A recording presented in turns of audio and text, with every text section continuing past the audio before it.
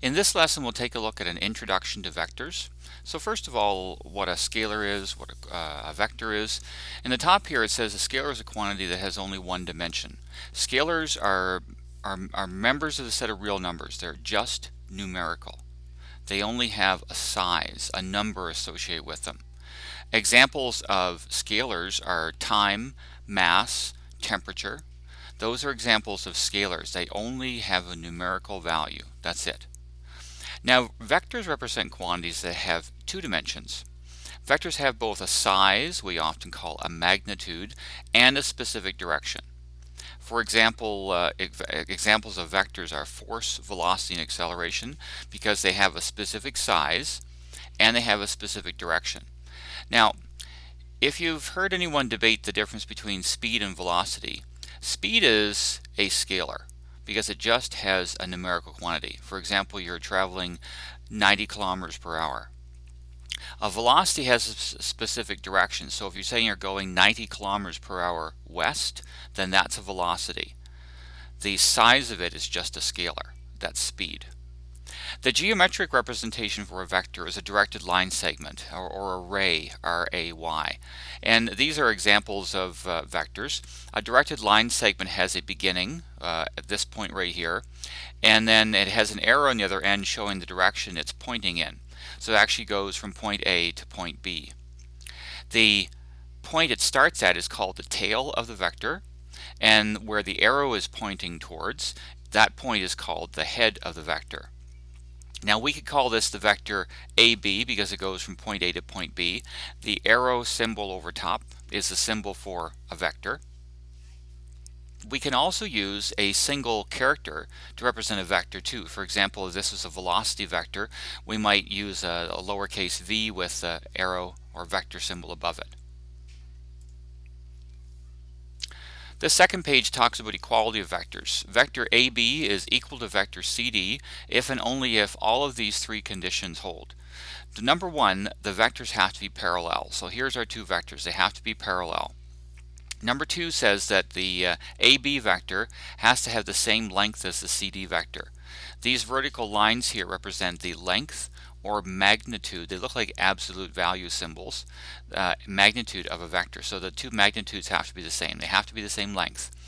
And the direction, if we're talking about AB being equal to CD, the direction from A to B has to be the same as the direction from C to D. So for example, here's our two vectors. If I were to draw a vector like this,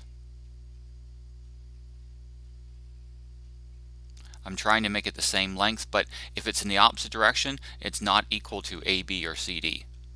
Even though I've tried to draw it parallel and the same length, the direction isn't the same, so that would not be a vector equal to AB or CD.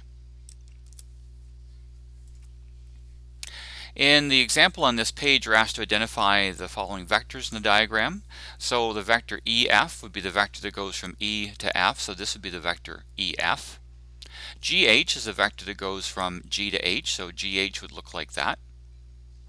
EG would be this vector here going from point E to point G.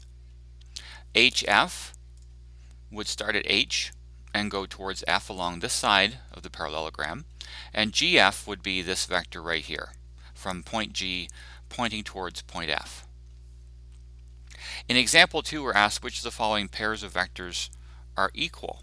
GH and EF. So this is GH, this is EF. Notice that they are parallel, the same length, and they're pointing in the same direction. So they would be equal because all three of those properties from the previous page hold. For B here it says GF, so GF would be this vector and EF is this vector here. And those vectors are not parallel. They might be the same length, but as soon as you get one of those properties not holding, not being true, then we can say the vectors are not equal. It says here they are not parallel. In example 3, it says name a pair of opposite vectors. So a pair of opposite vectors are, for example, the EG green vector here and the HF pink vector. They are opposites because they are parallel and they are the same length, but they are pointing in opposite direction. This one's going up and this one's going the exact opposite direction. So the reason that they're opposite vectors, and notice I just put an and sign between them. You shouldn't say EG equals HF because they're not equal. They're opposites. EG is actually equal to the negative of HF. Now that's not the only pair of opposite vectors we could find in the above diagram. And we're not being restricted to just the 5 that are graphed here. We could say that the GH vector, and if we took the opposite of this one, the opposite direction, so the FE vector, FE and GH would be opposites because GH is equal to the negative of FE. So there's another pair of opposite vectors. In the last example here, we're asked to draw a scale diagram for each of these, and we'll have to take a little liberty on the screen here. Different screens, of course, we won't have a constant 1 centimeter, but on paper, if I were drawing 4 Newton, and the capital N stands for Newton here, that's the size of a force, towards the east. So east is graph towards the right, north is straight up, west is to the left, and south is down. That's why it's normally the convention on paper. So if I were drawing a 4 Newton east vector, I would draw it 4 centimeters long. So on my paper I would have a 4 centimeter long directed line segment, and east means it's pointing straight toward the right. In B, 6.5 kilometers, and NW stands for northwest, which means the angle exactly in between north and west. So there's north, there's west. So northwest would look like this. There would be a 45-degree angle between either the angle, the vector, and the west, or the vector and the north. So, and of course I would want to draw this 6.5 centimeters long. For C, 3 meters per second south 20 degrees towards the east means, okay, this would be straight south. So this angle right here is 20 degrees. We're 20 degrees towards the east from directly south. And of course, if it's 3 meters per second, then I would make that 3 centimeters long. Now, this diagram actually talks not just about north, west, east, and south, but also about bearings. If you're doing any orienteering, for example, a bearing of 0 degrees means straight north.